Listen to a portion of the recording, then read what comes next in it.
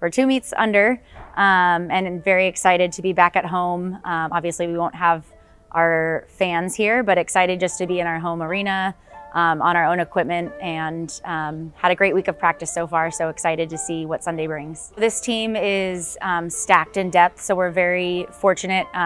We've got 20 able bodies. We're got a lot of returning depth, like you said, and a lot of young new talent. And so in vault, we have mostly returners in that event, and then bars, beam, and floor, we have a lot of new faces with returners and with freshmen. So I think these first 2 weeks have been a good opportunity just to get our feet wet, get out there, since it has been 10 months since we've been competing, and to see where the potential is. And now that we're going on week 3, we're at home.